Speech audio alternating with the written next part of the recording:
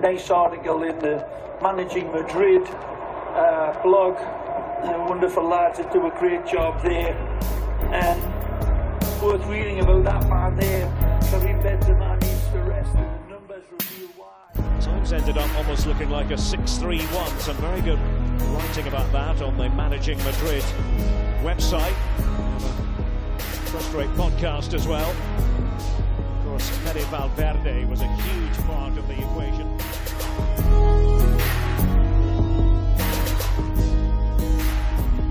Hello and welcome to a Monday edition of the Managing Madrid Podcast. It is El Dia Después. I'm your host, Kiyan Sobhani. I'm joined by Lucas Navarrete. This is long overdue because Lucas couldn't record last week.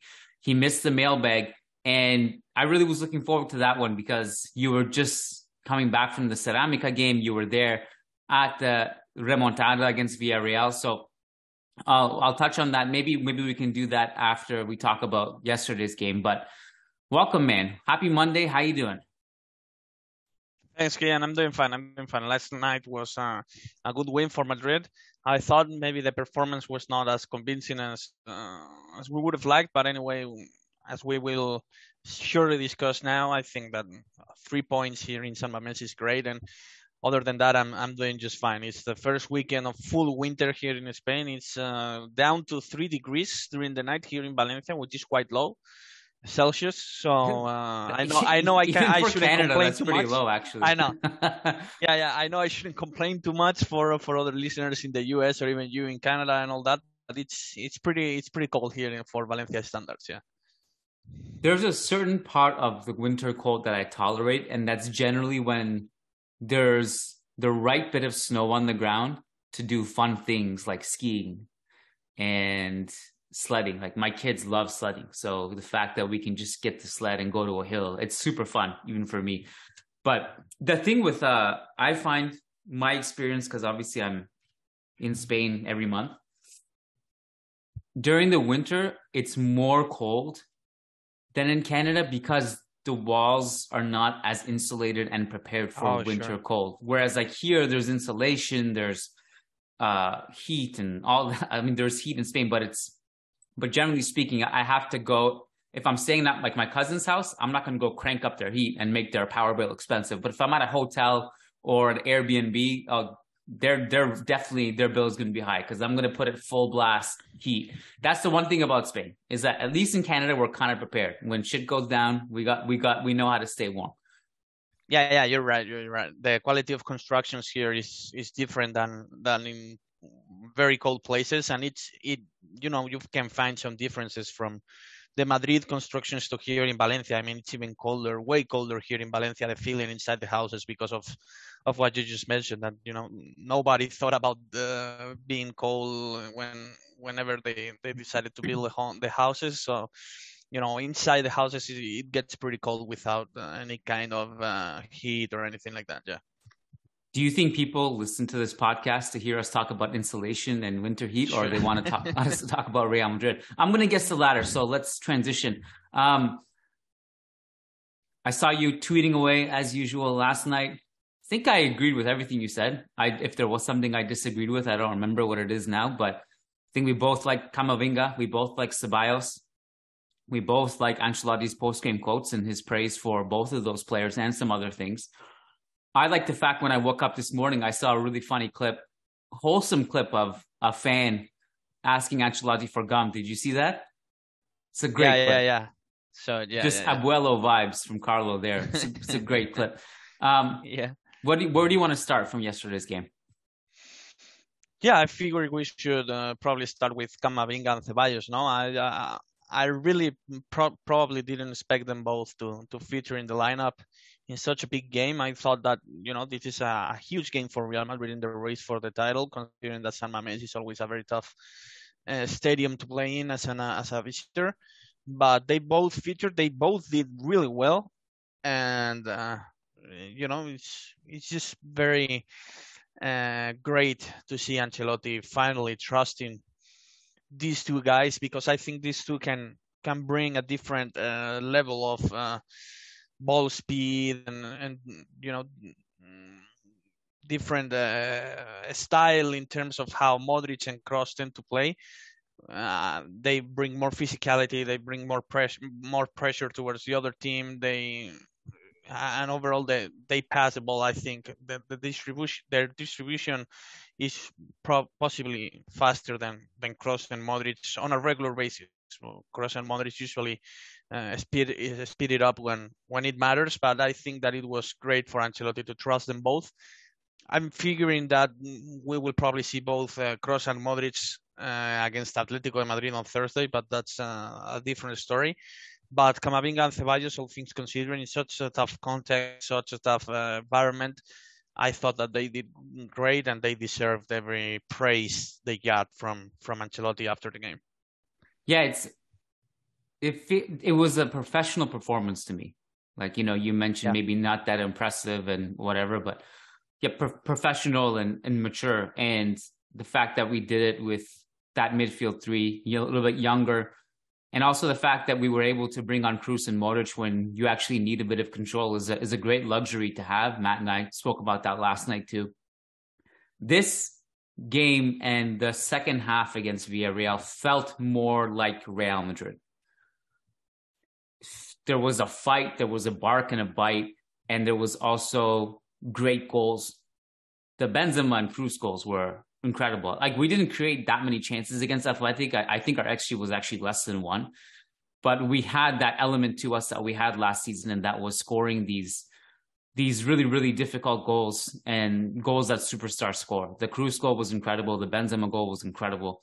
And Matt and I were talking about this last night too, that one thing that we haven't gotten yet this year is Vinicius and Benzema getting going, like truly get going. I mean, they've done things here and there, but they haven't been on the level that they have been last season. And I think that's inevitable, and that's a sign of optimism for me. I don't know what you think, but I mentioned this to Matt last night too, that I think the fact that those two haven't gotten going yet is actually a good sign to me, because I feel like it's going to come at some point, and hopefully when we need it, and it starts, at Anfield in February. But, even the schedule is ridiculous, Lucas. We got Atletico coming up in a few days, right? Was it Tuesday or Wednesday? Thursday. And then Real Sociedad at home on Sunday. Yeah, it's just pretty much 2 days after that one. Yeah. I thought we could take a question that came into Discord before we forget. That's on the topic of our midfield. It came in from Blind Magician. And if you don't know how to get into our Discord, just send us a message and we can send you the link. The link expires once a week.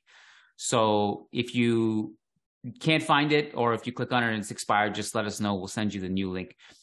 Blind Magician says, hey guys, so with the way Ceballos impacted the game, and this actually came in before the Athletic game and after the Villarreal game. With the way Ceballos impacted the game, the topic of discussion has been, should we renew him? And as much as I love him and his style of play, I don't see it being beneficial for him staying here, since it seems like it doesn't matter who the coach is and he'll never get consistent enough game time, as is the same case with Nacho. What's your take on this? That's the one thing. If we're talking about his own desires and his own ambitions, I possibly agree. I think that he can have a better career, definitely more playing time in a mid-table team. I think he can be the star in a team like, I don't know, Sevilla, if Sevilla were performing right. Betis even, I think he can be wonderful at Betis, and he has a history there for sure. So if we're talking about his own ambitions and his own career, I tend to agree with this question, with the comment. But I think he has a role in Madrid. I think Real Madrid need to figure out what happens with both Kroos and Modric, and also Bellingham, because those are 3 huge question marks that could very well be decisive for the Ceballos matter, even the Asensio matter. So I don't know. Definitely, if both Kroos and Modric stay, and if Real Madrid sign Bellingham, well, we're looking at a very full depth chart that, it seems quite impossible for me to find minutes for Ceballos, considering that he's pretty much not being used this season, and at the same time Bellingham isn't here yet. So Real Madrid need to figure out what happens with these 2 guys, with the 2 veterans and also Bellingham, before making a decision on Ceballos, I believe. I think that if Bellingham isn't signed, Ceballos has a role. as a Kroos replacement, because he's pretty much a perfect replacement for Kroos in the roster, or just the closest one we have. And I think he showed it and proved it yesterday against Athletic. But my answer to the question would be, what are Real Madrid's plans about Kroos, Modric, and Bellingham as well? If all three of them are in the squad next season, I think it'll be better for Ceballos and Madrid to part ways, because I think there's no way you can find minutes for a player like Ceballos. No knock on Ceballos. I think he was great last night. I think he has a role in this current squad, this current season, but I just don't think you can find minutes for him if Bellingham signs and then Kroos and Modric stay. Bellingham was ridiculous yesterday, by the way. Again, an unreal performance. That obviously makes sense to me.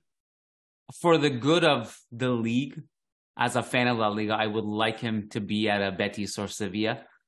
Mm-hmm. And also for the sake of his own career, that's probably his best move. But I don't know. There's definitely an argument to be made that it's better to be a role player at Real Madrid lifting titles than it is to be the alpha at a team like Betis and not do that. It's subjective, and it'll be down to his own personal preference, obviously. If the squad construction is as it is now, and by the way, I completely agree with you. I think actually the Ceballos renewal discussion has less to do with him and more to do with the dominoes around him of what's going to happen with Modric, what's going to happen with Kroos, what's going to happen with Bellingham. Those are the three names. But right now there's four, right? Camavinga, Ceballos, Modric, Kroos. And Valverde even. Valverde, that's five. Sorry, five. If there's five central midfielders next season, whatever the combination is that enough playing time for him? You could argue there's going to be enough playing time. He'd played the same as he is now, basically, right? Not sure, because you have to assume that Bellingham and Tchouaméni both would be pretty much undisputed starters and will only rest when injured, suspended, or really tired. I don't think they rotate much Tchouaméni and Bellingham, because we're talking about an investment so expensive that they will not be competing for a spot, really. So I wonder. It's not the same having Kroos, who will have to rotate, Modric, who will have to rotate, or Bellingham, who is going to be an undisputed starter no matter what. So I don't know. Obviously, Valverde is a big luxury and a big joker card you can have, because he can be deployed on the right wing, and maybe you can argue that he actually should be deployed on the right wing more often than not, especially since Rodrigo hasn't been all that impressive in that spot so far this season. So that's a big luxury you can have. So maybe you can argue that there's five or there's four, considering that Valverde will be used on the right very often.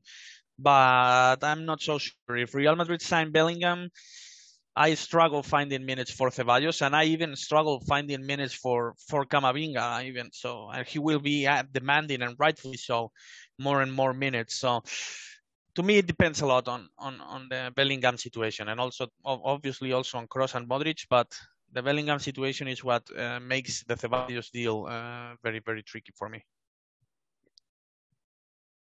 Maybe I thought he played more, but he's played 328 minutes in La Liga this season, which puts him ahead of the Asensio, Nacho, and obviously Hazard, Mariano pack.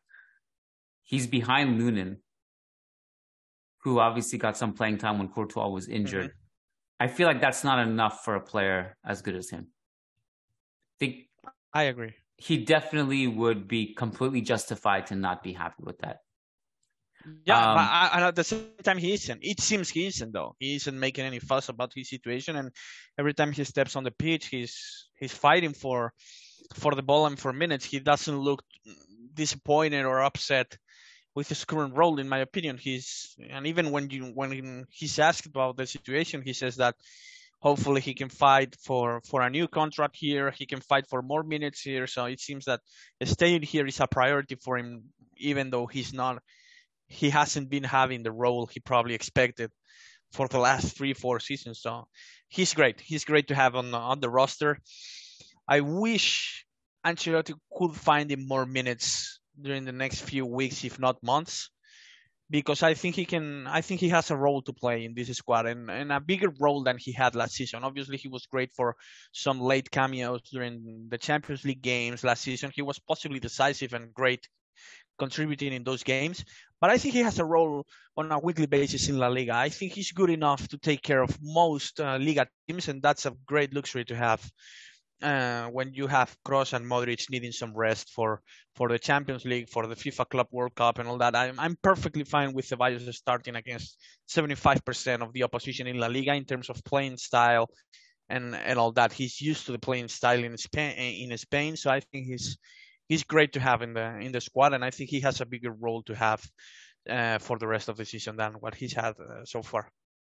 Well, it's funny because, everything's relative. And this season, although he's only played 300 minutes in La Liga, it's already more than the entirety of last season that he played in La Liga. So the trust is growing. I also think there's an argument to be made that maybe he'll get even more playing time now because I definitely argue that he's proving himself more than he did at this stage last year. I mean, anytime he's put on a Real Madrid shirt in years past, I don't think he's ever put in a cameo the way he's been playing the last couple of games. The exception being like those games against Manchester City and Chelsea, like off the bench, were all really good. They were really good minutes in those games. So I don't know, maybe he can actually work his way into trust. But again, even if he's lights out good, it's not dependent on him. It's dependent on what happens with Modric, Kroos, and Bellingham, those three. And that's kind of what it comes down to. So we'll see. Exactly, because he shouldn't be ahead of Camavinga in the rotation. So just because of development issues and all that.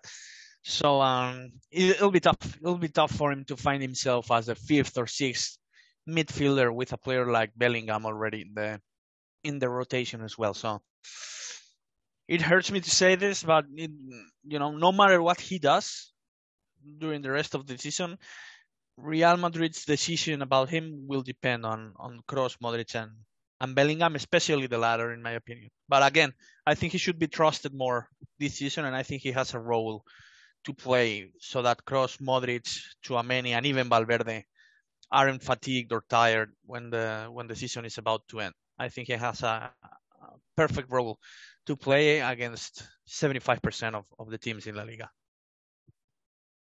What's like the ideal time? I mean, obviously I'd like to find out now, but do you feel like we'll get answers on Modric and Kroos before the summertime, or will we not know until the season's over? If we're talking about us journalists, we probably won't know for a fact or for certain until summertime. Definitely, I think, until the season's over. I'd like to think that Real Madrid know or have some kind of hint or input from both Modric and Kroos, because I don't know,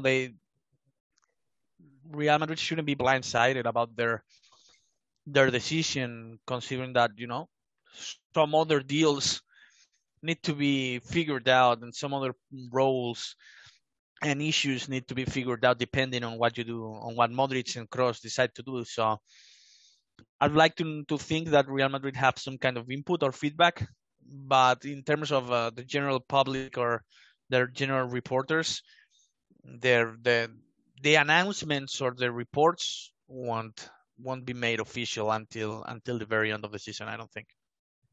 Yeah, it's as a pure fan perspective, I would love, and obviously from a squad building perspective, the sooner you know these things, the better you can plan. From a fan perspective, also, I would like to mentally prepare myself for Modric and Kroos being like, if this is their last year, I want to know now so I can mentally prepare myself. I'm over these Ramos and Ronaldo like departures when no one knew it was coming, like at the end of the year. Like, just stop. Give us so we can have the farewell tour, the tributes and everything in place. I'd like to know in advance. As a fan speaking, I'd like to mentally prepare myself if this is the last dance for Kroos and Modric. I'd like to, but yeah. I did say at the beginning of the season that Kroos and Modric are going to appear in my writing much more this season than ever, because this is kind of my way of giving them a tribute just in case. I haven't mentally prepared myself for worst case scenario, but I'd like to know for sure. It'd be nice. Yeah, and if I'm Real Madrid, and quote unquote putting some pressure on them to let me know as soon as possible what their future looks like, I think. But it's obviously their decision. And I get that they need some time to figure things out and to see how their body responds to such a long season, how even Real Madrid respond to such a long season as a squad. I get it. But on the other hand, they need to understand that, Real Madrid are doing things behind the scenes with Bellingham. There's a future of other players like Ceballos on the line here. So I figure that they need to understand this matter as well. So they shouldn't wait until the very end of the season to let Real Madrid know about their decision, in my opinion. Yeah. I'd like to ask you a couple quick questions before we go. Just by all reports, by reliable people, there's 2 right backs on the move right now. 2 that we have been linked with actually in the last month, although no, not necessarily the second one. But the first one is Ivan Fresneda, who obviously kind of went on the radar after his performance against us last month, I think it was. Mm-hmm. And it looks like he's agreed terms to both Arsenal and Dortmund, but they're just trying to figure out which deal was better between those 2. Which by the way, I'm kind of curious to see how he does in 2 teams who will maybe allow him to be more offensive minded, because for everything we've seen from him by Italy, it's more on the defensive side. He hasn't ventured in the final third much. And that's why I was skeptical when he was linked with Real Madrid, whether he'd be a good signing, because everyone saw his defense against Vinicius. But we don't really know. There's no sample size really of him in the final third to know how he is offensively. So I'm curious to see how that looks. The other one is Chelsea going in for Malo, it seems. I think it's safe to say that Chelsea's going for everyone, but the Malo thing seems to be real. Two right backs who seem like layups to me. They're not that expensive, relatively speaking. Someone asked me this on the mailbag, which I published on Friday for patrons. And my conclusion is, I just want to get your thoughts on it as someone who has sources in the club as well. They want to get rid of one of Carvajal or Vazquez before they commit to a right back. Would you think that that's an accurate assessment, that those 2 guys are under contract? They don't want to have those 2 and get another right back? What do you think?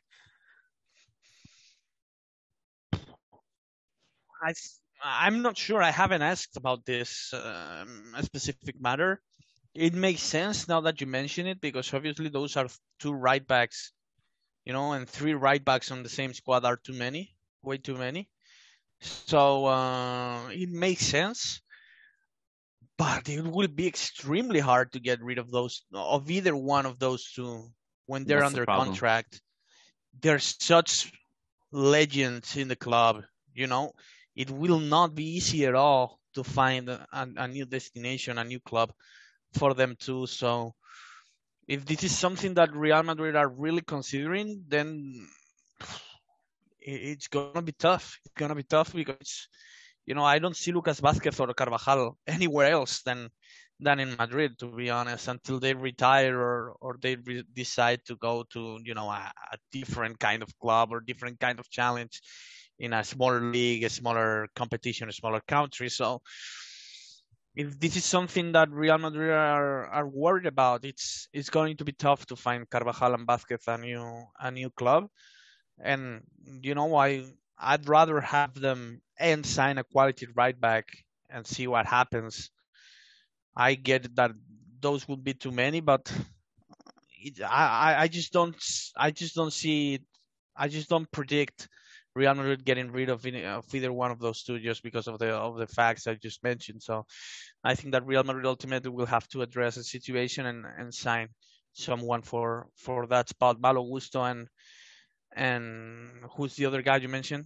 Fresneda. Ivan Fresneda. Yeah, and Ivan Fresneda would make sense. I wonder why a player like Juan Foyth isn't even considered. His release clause with Villarreal is 50 million.